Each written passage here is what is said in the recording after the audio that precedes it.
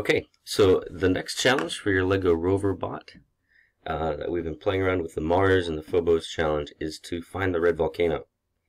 So here we are. We're going to title our program. This is Mr. Wetmore's program. It's called Mr. W and Volcano. Go. Alright, here we are. Now, with our programs, we've talked about how it's useful to put a wait time here in the beginning. So we're going to do that first, and let me give you a preview of some of the blocks we're going to use. Some of them that are new we're going to use, we're going to be using a switch block so that we can let the robot make some decisions. That's kind of the really new one. We'll also throw some sound blocks in there to play a sound when we find the volcano. We might even put something on the robot display. So the first thing we'll do is we'll do that wait block. We'll come on here to our wait, choose time, put it in our first position. I'm going to put my wait time to 0.5 seconds. Give me just enough time to push that button, move my hand out of the way, and start the program. Okay, the rest of my code is going to loop. It's going to continue to go so that the robot keeps exploring until it finds the volcano. So here's my loop. I'm going to put all of my other blocks inside this space. First thing the robot is going to do is just start moving forward. Bring a move block over. It defaults to forward and straight, and I'm good with that. I'm going to leave it at 75%, so I'm actually not going to edit this. Just leave it there. Now, once the robot starts moving forward, that's when I want it to start looking for that white line that surrounds our volcano zone. To do that, we're actually going to use a switch block. Now, in program 2A, you used wait light. We're going to use a switch light. I'm going to drag this switch over here. You know, it's right there. It's highlighting. And we're going to go down here and change our switch to light sensor. Okay, now you do want to check that you're plugged into the right port. If this is port 3 on your robot, you're all set. And then over here we have a dark and we have a light setting. Now most of the time we're going to be operating in the dark setting. The robot will be roaming around the floor, not seeing the bright white line. We want to talk about what will happen if it sees the line. So there's a couple things we're going to do. First thing I'm going to do is I'm going to have this robot play some sounds. So those will be found here under sound. We'll stick it up there. And if you notice over here, you've got a whole list of sounds. I'm not going to play these sounds because I'm not sure how it'll sound over the mic. But I'm going to set that to laughing. And then we'll grab maybe another sound, put it there. And let's set that to hooray. We found it. Oh, let's get back down there. There you go. Hooray. Okay, those blocks are set up. The other thing you can do if you want to, just to really show off that you've found it, you can display things. You notice we have a smile. This will show up on your screen. We have various smiles. If you think the volcano is dangerous, you could put a frown face on it. Snail, sound. Let's see, there's another one in here. Where is it? There it is. Yes, you can put on the skull and crossbones. I guess I'm just going to stick with a smile for this program. With smile 1. There it is.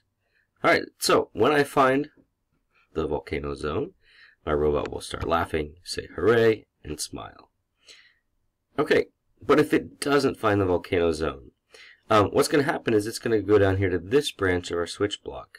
I'm not going to put any code in here, because what I want it to do is if it doesn't find it, I want it to just scoot forward. One more thing though, when it does find it, what we forgot was our stop. So down here at the bottom, we're on the common palette. You're going to open up the complete palette and go to flow and find the stop. And we're going to bring the stop right there. There it is. There's our stop. Okay, so the program will stop. Now, the next part of the program is going to seem very familiar because what we're doing is we're just going to tell it to look for sonar so it can detect and avoid obstacles, which we've done before, so we'll put that sonar block in there. And if it does detect an obstacle, we'll bring over a move block and put it there. What we're going to do is we're going to have it move backwards, turn slightly, so it can go a different direction. You guys are fairly familiar with that. Don't forget to set both of your move blocks to unlimited. I think I forgot this one. That way the robot continues to go that direction until something happens. Now, what do we do now? Because if it's going backwards, it could still, while driving backwards, find that volcano. So what we're going to do is we're going to repeat this switch right here. To do that, I'm going to click on it. On my keyboard, I'm going to press Control-C. That's going to copy everything inside my switch. I'm going to click over here and Control-V, and look at this. Down on the bottom of my screen, my switch block and the sound, smile, stop has been pasted. I'm going to drag that up here. And it'll give it a second, it'll come up here. I'm going to put it right after that reverse. It'll drop in line. So now, while driving backwards, if the robot drives over the white line of the red volcano zone, it will look in the switch block.